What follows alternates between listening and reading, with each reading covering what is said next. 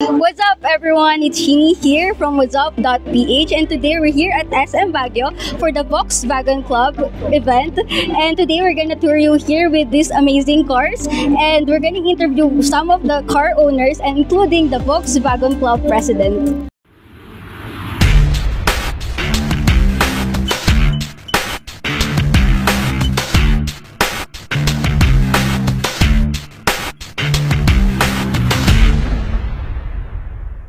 What's up everyone? So now we're gonna have a walkthrough through this Volkswagen cars, and now we have Sir William, Sir Ivan, and Sir June to tell us about the cars. So sir, can you please tell us about the components of this car and what would people love about this car? Well, Volkswagen kasi ano yan eh. People's car yan. So alam na lahat yan, di ba? So, wala naman tao na hindi alam ang Volkswagen eh. Kahit hindi car enthusiast. Pag nakakita silang ganyan shape, Volkswagen yan kasi may character. So regarding this model po, so what makes it different from the other models? Well, first of all, iba-ibang year model yan eh. And like this one, this is the Brazil model. This is the Super Beetle model, Volkswagen, German. And yung mga iba, mas early. So basically, ano yan, year model lang yan. So sir, kanina po nabanggit po is yung regarding po sa shape, and this is really different from the cars. So what can you tell us about this car po? This is Type 2 Volkswagen Combi or bus. That's what it's called. Marami rin variation yan. Meron like yung Westphalia, like a camper, or a parang motorhome.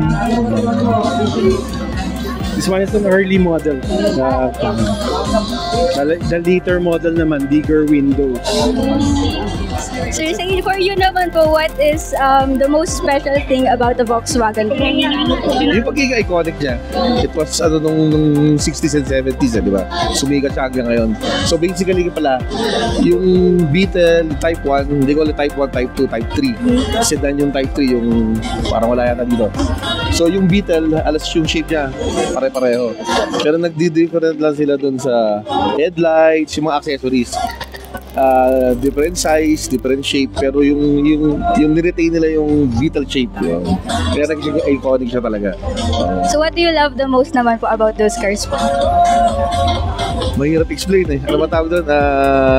Ano yung nalalagay sa Facebook pag mahirap explain sa isang salita yung kung bakit mo nagustuhan eh. Ako, I have 40 Volkswagens. So, ganun. Parang ngayon hindi ko pa rin ma-explain kung bakit ko gusto. Sino lang ako? Anong nag-inspire sa inyo? Sa akin? Wala eh. Ayun, sila. Ayan, ito. Ayan mga yan. Wala, basta nag-pop up lang na gusto ko. From one car to another, to another, to another, to another. Thank you so much po. Thank you. Can you introduce yourself? Good afternoon, Liberty Merit ito. Member kami ng North Star Vintage Motor Club sa Pangasinan. Since when did you become a member po? Since 2005, we established the North Star Vintage Motor Club in Dagupan City. And what urged you to join the club po? Most of us are enthusiasts, and most of us own vintage motor club. So we joined together, we met, and we put up club. So, yung car niyo po, ano na po yung pinakamalayong na travel po niya? If you talk of vintage car, marami na kaming napunta, sa mga mantanas kami kasi nagpa-fun run kami.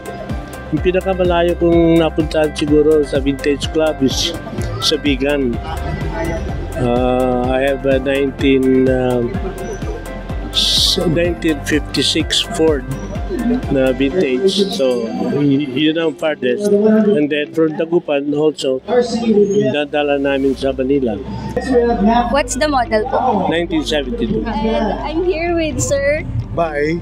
With Sir Bai, and today we're gonna ask him about the Volkswagen van that he has. So sir, can you please tell us about this car? This is what you call Westphalia camper van from Volkswagen. Actually, only few units running now unregistered in the LTO in the Philippines. So I'm very proud that I'm the one own this.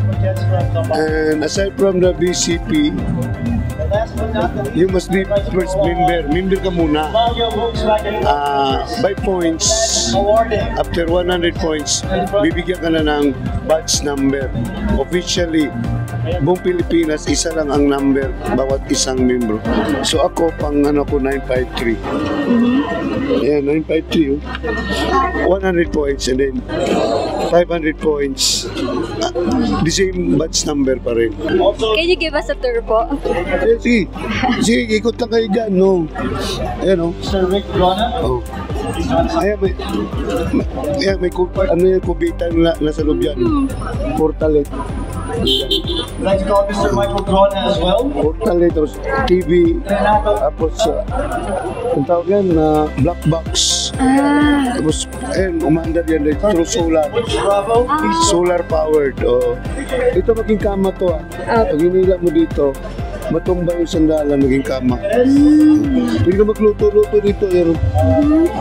Kompleto to, mga camping gears. Yan. Yan, mga damit mo, kaldero. Yan. Kompleto. Ano na po yung pinakamalayong narating po nung van? Last pandemic, noong 2019, nag-Philippine loop ako. Wow. Davao, Bicol, Davao, pabalik, through Dumaguete, Dipolog, tapos sa Bacolod, Iloilo, Katiklan, and then dito sa Mindoro, and then Batangas, uwi sa amin. So hi Sir Manny, can you please tell us about your car? Yeah, I bought this 21 years ago. After 3 years of collecting some parts, then I had it restored the way I like it. So there are add-ons, then changes, then there are some changes, major changes, especially the original parts. So my car is a stock VW, meaning to say it's pure stock, the original parts. So maybe it's 95% complete, but it's not 100%. So some parts of this car po is you built it yourself? Yeah, I collect them. I collect the parts. Wow. Yeah. So you need to collect, gather them, then have it restored na. Yeah. Sir, I forgot to ask you what the type of your car is. What model your car? Yes. It's a Type 1 Volkswagen Beetle. It's 1962. Yeah. So when did you join the club po? 21 years ago. Oh, doon. Yeah. Yeah. So what are the badges that you have received so far? But best of show, People's Choice, like that. Best in paint, best in upholstery. Yeah. So you travel with this car po, sir? Sometimes I go to Nueva Ecija, Manila, depending on the condition. Ano po yung pinakamalayong narating na po ng car niyo? Manila. Manila. Yeah. Dito, Baguio. Oh, you're from Baguio. Yeah, we're the host. Ah! Yeah. So can you please give us a tour about your sa car niyo po? Yeah, okay. So, itong model na to, dito wala siyang key. Iyon lang ang may keying hardware niya. So, dito, ang lock dito, it's within the it's inside. Yeah. So if you want to lock it, it goes that way. Then if you want to open it, so it's only one access door going there. Then actually originally this is not the original, it's just a plate, but I had it I was able to find this item that's it's a sapphire na radio. It's AM FM. So what's the thing that you love the most in your car po? everything. Kasi hard to restore it eh. Yes. So it's purely passion, and you need lots of perseverance, patience to restore it. May Volkswagen Guinness World Record. Yeah. Title holder. We already surpassed it's a line of Volkswagen. It's in Quezon City. That was 2008 nata yan. Nakuha yan. Ayun yung namin, sticker namin. Wow. So tinatago ko yan. That was 2008. Ano ba ngayon? Kwentahin na lang. Wow. Just count it. No. Sir Boy, Sir Boy, can you please introduce yourself? Yeah, good afternoon. We're here now in Baguio because of the Baguio chapter for the Volkswagen Day, which I was really surprised on how many cars joined here today. All day from Manila, Batangas, Laguna, Quezon, and some from Ilocos Norte, Ilocos Sur. Well, this was really a great show, no? And I'm very happy with the people who supported it, the Department of Tourism, and then Margaret Ongcho, and the directors and the officers of the Volkswagen Club of the Philippines that made this thing be possible. I really got surprised on the lot of people who came here for the show. Actually, in 1984, I started this Volkswagen Club of the Philippines. I did start it with 7 other members. We were all just parking our cars in Quezon City, and then we decided to put the club so that we could meet every Saturday and have coffee together. And then decided to grow, and then wow, now we have 17 chapters all over the Philippines. And right now we were able to get an international chapter in Las Vegas and an international chapter in Tokyo, Japan. And now another one is coming from England. So wow, this is gonna be an international club, no?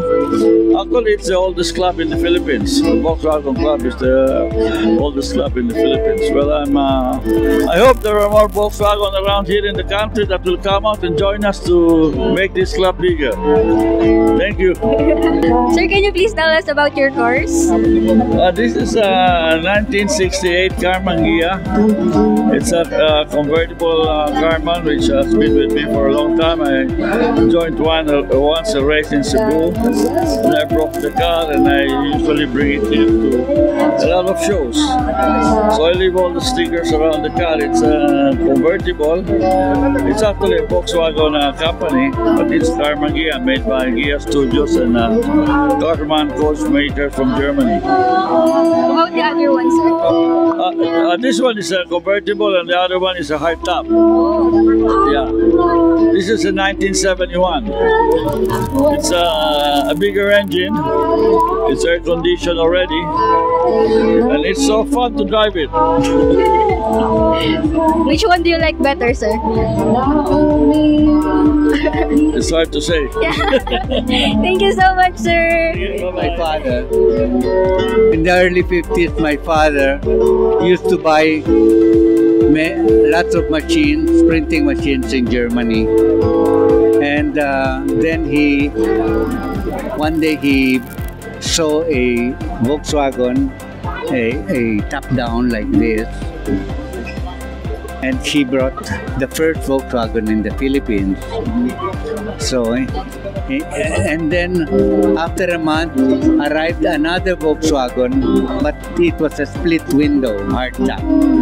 That was given to the Dominicans.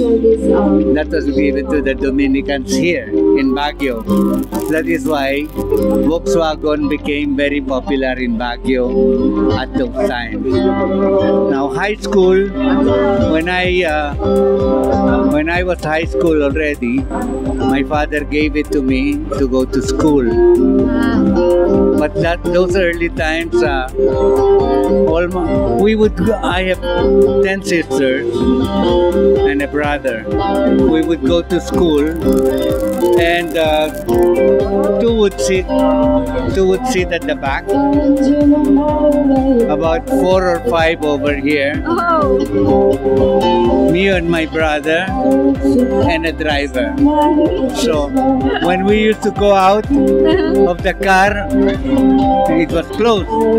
So when we used to go out of the car, I would be so embarrassed because we would stop in Assumption and they would start going out one by one, and they would at that time all the cars were American cars, so everybody had big cars, you know.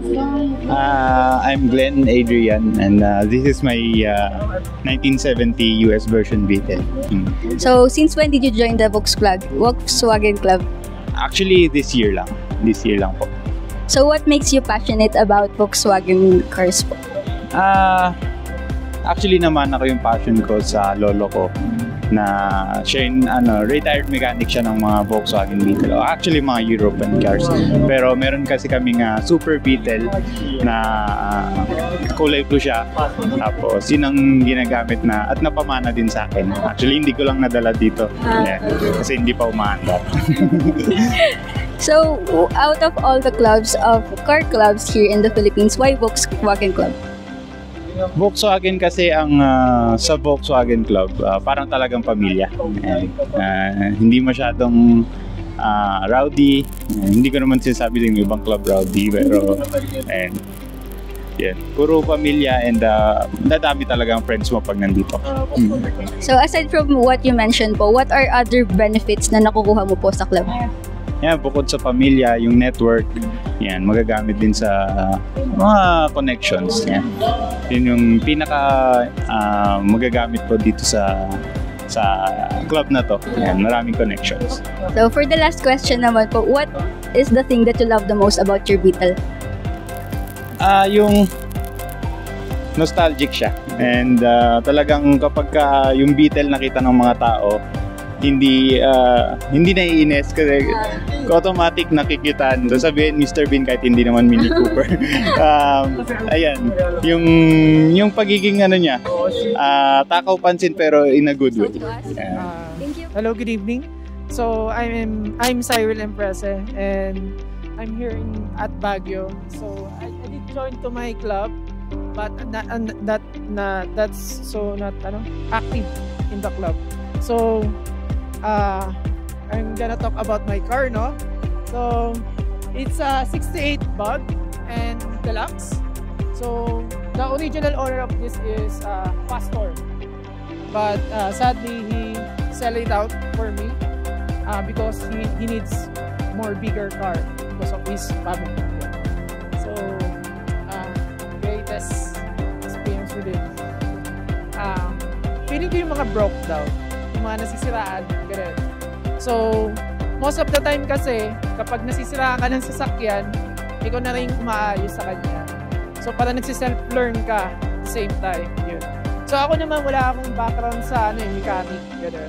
Kasi iba yung tinapos ko, ganun. So, at the same time din yung club namin, sobrang family-oriented ng mga tao. Yun. So, na-enjoy ko siya kumpara sa, hindi ko naman kino-compare, pero maganda talaga yung samahan ng Volkswagen Club. Kasi isipin mo puro matatanda tapos pamilyado. At the same time, makikita mo yung mga experience sa buhay. Yan. So nag-share ng knowledge, kami naman mga bata, so natututo. Yan. Hindi lang kasi yung iba, inom, ganito, giwik, gano'n. So kaya natuwa din ako sa ambience ng club. Hello po sir, can you please introduce yourself to us? Hi, I'm Nathaniel Villaran and one of the director of Volkswagen Club of the Philippines National. So what is the model of your car? This 1974 Volkswagen Super Beetle. So since when did you join the club? I joined the club since 2018. Yeah. So why Volkswagen Club po?